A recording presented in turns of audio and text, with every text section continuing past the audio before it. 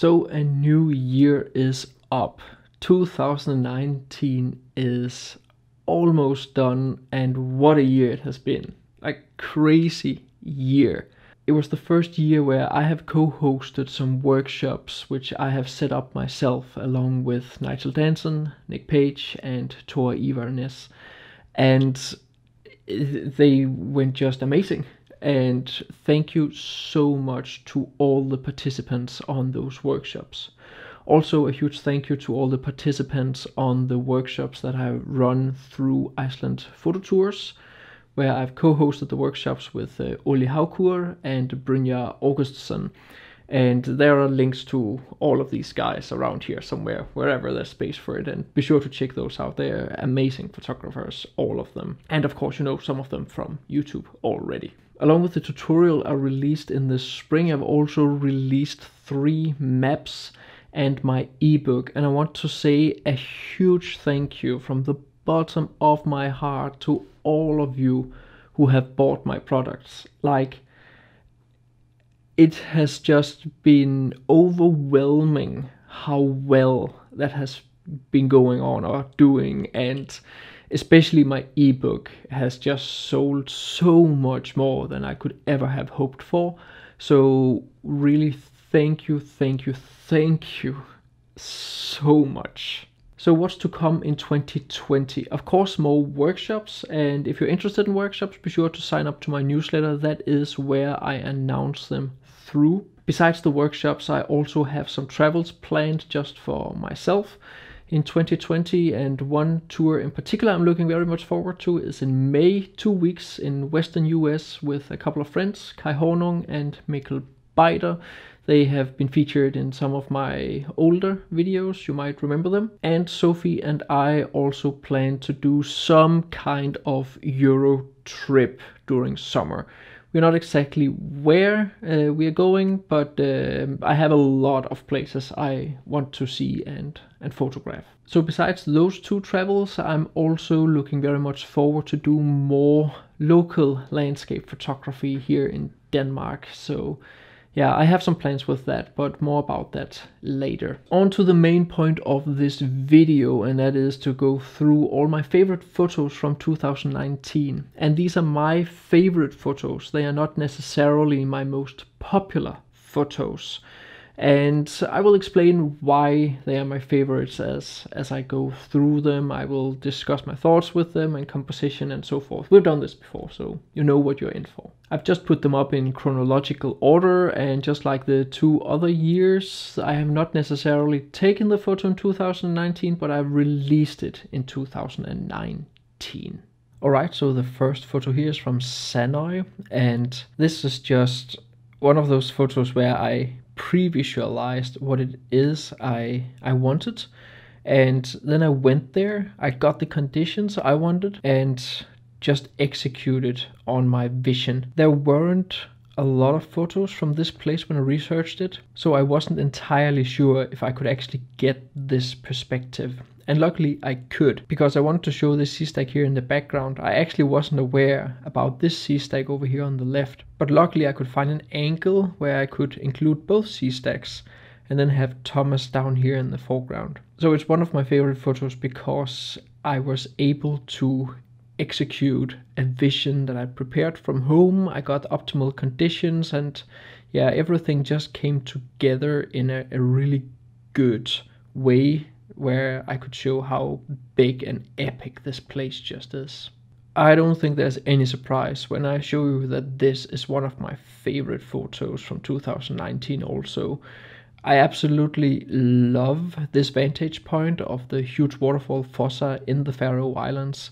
And this was a day where Thomas and I probably wanted to stay home, but I was like, no, let's go out and see if we can find something. And we just had this huge storm hammering in from the south. And as usual, when there's crazy weather, there's a good chance of getting some crazy photographs. And this is just one of them. So we have all these horizontal lines that go through the photo with the sea spray down here and the next line. Then we of course have the line between the water and the mountains on the other side here. And then we have the road and more of the lines through the mountains here. And then we have like just all the water, which in itself, like there's a huge amount of water in the waterfall these days.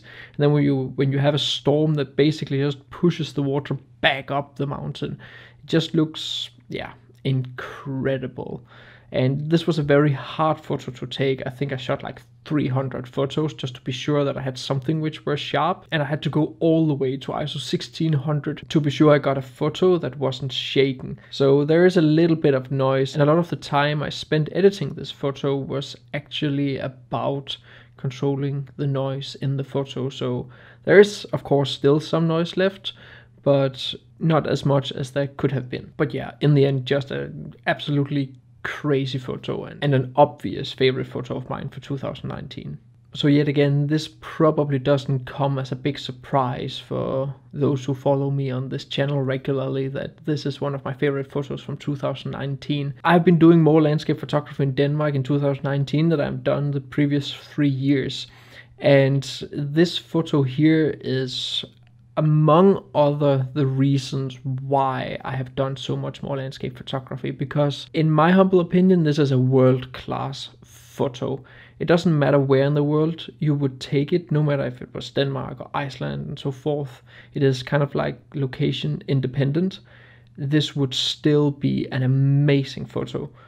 And if I can make amazing photos in Denmark, there's really no excuse not to do it. So yeah, I had a vision more or less for this photo, and I more or less got that vision. I battled a lot with the snow to make sure that I got a sharp photo. And yeah, in the end it turned out just really, really well. So one of the photos I've wanted from Iceland basically ever since I went there for the first time was a sunset shot from rainy Stranga, and I finally got one with the sun behind these iconic sea stacks. Even more so, I also got it while I had some clouds in the top of the sky, so the sun just peeked out for a brief moment before it went down below the horizon. So again, just a shot where everything came together in a vision that is just exactly what I wanted. This is nature porn 101, but it just works so well in my humble opinion. So this photo is inspired by an Icelandic painter called Georg Gudni, and it's funny how all the Icelanders I've shown this photo to can recognize the style. So I have been able to emulate his paintings a little bit with this photo here. And it is actually taken from more or less the same beach as the previous photo. The sea stacks is out of the frame, out to the right, and this is just like straight onto the ocean, and just playing around with the shutter speed just below 1 second, just trying to find the perfect moment before the waves break with a good repetition between the waves. And on top of that, having the horizon almost not visible just makes for this eternal, calm, little bit ominous and bleak photo, but still one that instills some questions. And it's one of those photos that is hard to put into words, but yeah, definitely a favorite photo of mine this year. And this photo from Stocksnes, also in Iceland, is just, yeah, so bleak and calm and a little bit like, again, ominous and depressing. And I do tend to lean towards that. I like those kind of photos. And with the low-hanging clouds and just these lone mountains popping out in the reflection in the water. Super simple, but there's just so much atmosphere in it, and I really, really like that. Sometimes photos should just be fun to make, and this is like nature porn 101. Like we have rainbow and waterfall and long exposed water with a great depth and a fairly simple composition. And there's not really much to it. It's a combination of two photos, one for the background, a fast shutter to get all the different details and texture in the waterfall, and then a photo with a slower shutter speed to get some streaks in the water in the foreground. And this is a little bit of a hard photo to make because there's quite a lot of spray in the air at this location, so you have to wipe and shoot. Very rewarding, and it's fun to make, and I really like how it turned out. So we are jumping from winter in Iceland to summer in the Canary Islands, and this shot here is from Gran Canaria, where me and Sophie spent a week, and I really just wanted to go somewhere new, a place I have never been before. So I researched a little bit. There was cheap flight tickets, so we got a chance to go there, and I researched a little bit, and there's quite a lot of opportunities to photograph in Gran Canaria. And this photo here is by far my favorite of all the photos I got down there. So it's actually the top of Tenerife, you can see here in the background, and then we have the sun setting, obviously throwing its beams into this valley here in front, and I found this ridge where I had a couple of trees framing the scene, and then the bottom here also framing the scene, and of course Sophie in the scene, just to add interest and scale and the human element. And I also just love the colors here, everything from yellow onto blues and reds and pinks and purples and some cyan down here, and yeah, just a photo I really treasure.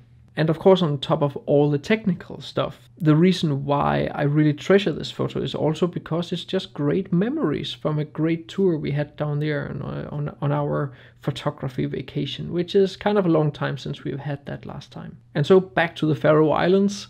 This iconic place, I finally got an evening there with some really great light. And we also got some red clouds at a later moment, but I definitely prefer this one here with the strong sun just caressing the mountain here, and the atmosphere from the clouds just not covering, but just as a feather just moves across the top of the mountain here. You can still see the top. And then of course the waterfall, more or less calm water, and then the composition with the foreground here to create some depth that leads into the photo and into this frame here. So yeah, again, very popular wide angle photo, but when everything just comes together, it's just so satisfying.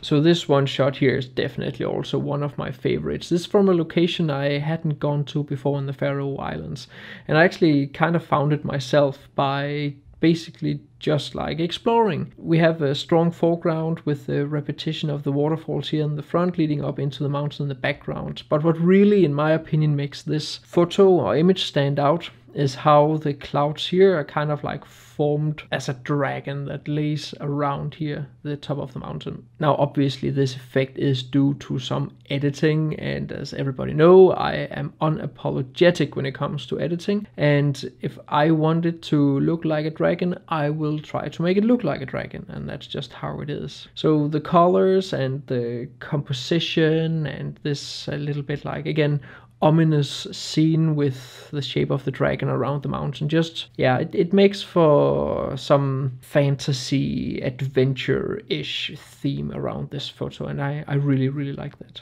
So this photo here is also just like one of my absolute favorites. It's super simple composition, everything of interest happens more or less in here. I have some separation between me standing here as the model and the background here to balance out everything on the left. And then we of course have like the signature of this photo with the very strong light coming through the arch. Also a color palette which isn't like in your face. It's not like we have big epic red clouds in the sky, just super simple muted yellows and greens here in the foreground, which just makes for color theory wise a more calm photo than if you just had colors all over the place. So this photo here is of course also one of my favorite photos from 2019 for obvious reasons. This is like the first time I really went out into a forest in Denmark and got away with a shot I'm really satisfied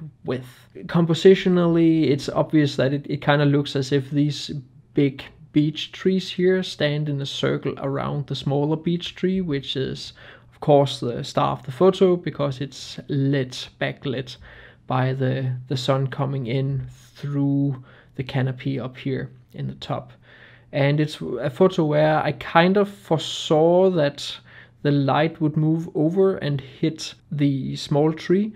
So I just waited it out and just got it all in one frame when the time was right. Besides the positive feelings of being like the first woodland photo of mine, It's also just nice and summerish and reminds me of warmth, the warmth of summer, and I really like that, especially because I get quite a lot of my photos in winter time, and as you've already seen, many of my photos are quite dark and almost depressing.